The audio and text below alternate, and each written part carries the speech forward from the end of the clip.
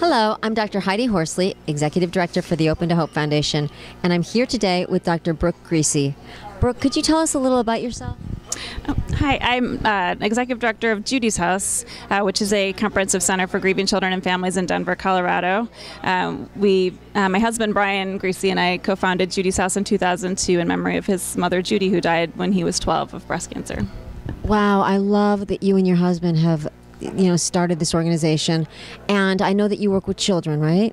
Tell us a little bit about how children heal after a loss. So at Judi's House, we're able to serve about 1,000 individuals a year. It's the children and their caregivers. They come as a whole family. And I think that the most important piece of what they find when they come to Judi's House is that they can connect with other kids who are going through a similar experience and have amazing professionals, caring adults that are there to help them find coping skills and ways to not only integrate this loss into their life, but to find meaningful ways to remain connected to the person who died and to have that support that they need, but also find ways to cope with this tremendous loss. I love what you're saying, because it's not only about healing after a loss, it's how do we keep loved ones in our lives, stay connected even after they've died. And are there certain rituals and things that kids can do to do this? We have a lot of rituals built into what we do. Kids love consistency, predictability, and rituals. And so we utilize a cairn symbolism because cairns have been used throughout time both to help one another find our way. That's why we call our program Pathfinders, is because they're helping one another find their way, but also to memorialize the person who died. And they've been used throughout time in that way. And so one of the traditions is that at the end of each group, the kids and the adults will add a stone to their own group cairn and think about the person, say something about the person, and really think about the ways that they are staying connected and remembering that person and holding them in their life. Ryan was 12 when his mom died. So he's lived this journey.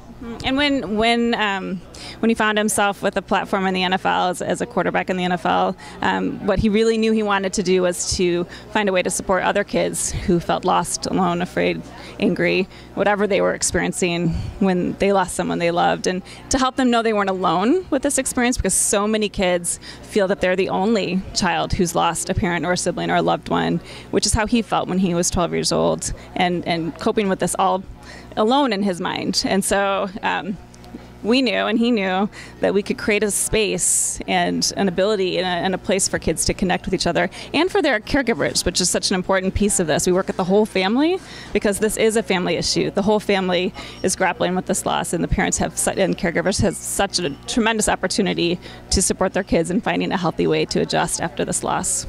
Well, I love what you and your husband have done, and I love all the people that you're helping, and you really have created a safe space. And the other thing that's very important to us is that we have the data to show that this works, and to really understand the needs, the unique individualized needs of the kids that we're serving. And so we have a large-scale research and evaluation initiative built into our programs, so that we've integrated research into our practice to better understand those needs, to better meet those needs, and to continually refine our programs and inform the field about what works for whom and how can we best support all of the grieving children and families that could utilize support if it's available to them.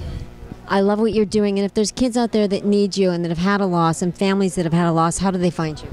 Our website is www.judishouse.org, and we have resources available there as well as information about how to connect with services. Wow, thank you so much, and if you've lost hope, please lean on ours. This is the Open to Hope Foundation.